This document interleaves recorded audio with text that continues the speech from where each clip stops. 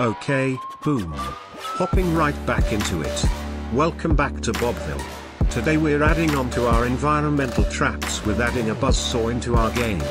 Be sure to name it, then drag it on into the scene view. Easy to best fit. Then you should do what I didn't do here, which is change the order in layer like we did with the spikes. No matter, next we're gonna add a 2D circle collider.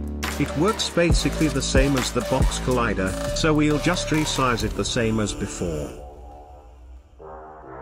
This time around our object is gonna be doing something other than just sitting there, so go over to the animations tab and let's make our saw spin. I'll call it saw move.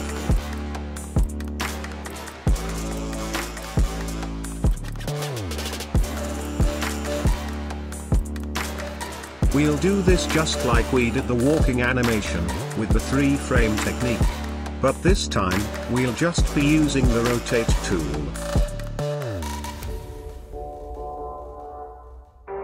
Boom, now that that's done we must create a C# script.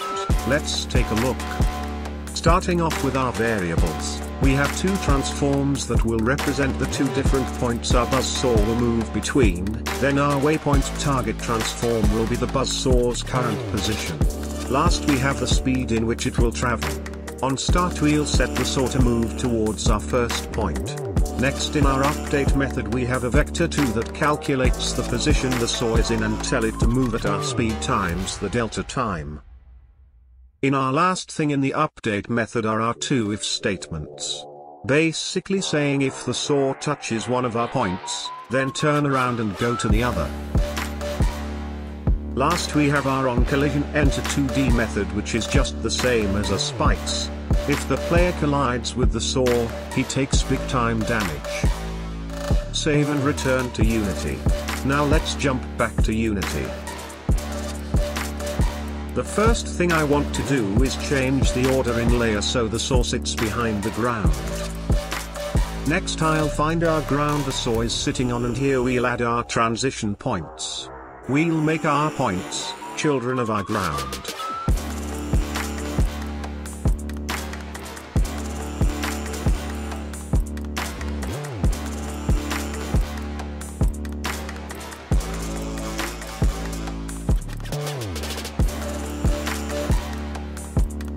In the inspector click the little square box at the top so we can add a visual label to our transforms. Nice. Make sure our points are not quite at the end of the ground platform.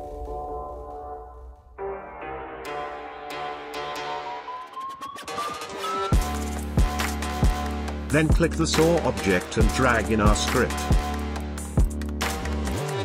Drag the points into their position in the script, then set the speed to whatever you'd like. And boom. Press play and let's see what happens.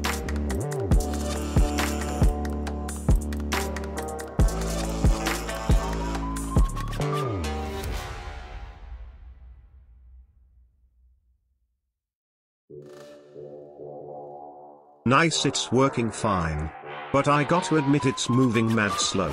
Not to worry, while the scene is playing we can go back to the saw script in our inspector and change the speed. Nice, this is much better. And there you have it. A fully functional buzzsaw ready to be your player's worst nightmare. Stay tuned for more, we'll be diving a little further into this the next time around. Like and subscribe if you've enjoyed us this far. Until next time, thanks for watching. Peace. For duck to buy lipstick, she simply puts it on her bill.